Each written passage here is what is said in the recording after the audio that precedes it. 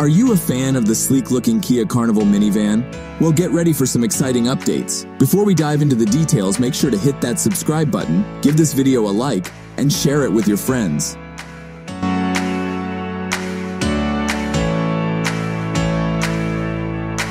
The fourth-generation Kia Carnival was first introduced in 2020, but the automaker is planning to tweak its styling as part of an upcoming mid-lifecycle update.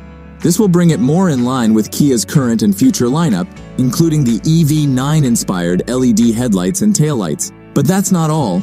Rumors suggest that a hybrid variant may also be in the works. The minivan will still be recognizable from its proportions: greenhouse, blackened A-pillars, sliding doors, and roof rails. However, the front and rear ends will be extensively redesigned. Up front, it will get vertically stacked LED headlights and a new grille, giving it an SUV-like appearance. At the back, the slim taillights will be replaced with boomerang-shaped units. The Carnival is closely related to the Sorento, which is also getting a similar facelift next year. In fact, all Kia models are likely to adopt the new design language featured in the fully electric EV9 SUV flagship.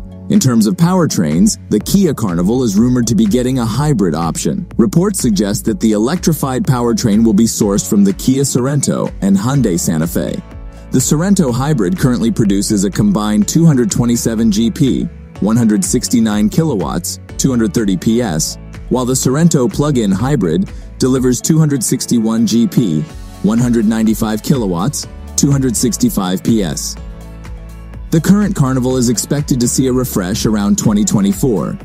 We don't yet know if the next-gen Carnival will arrive for the 2025 or 2028 model year. In terms of pricing, the current Carnival starts at just over $34,000, making it far cheaper than the nearly $39,000 Honda Odyssey.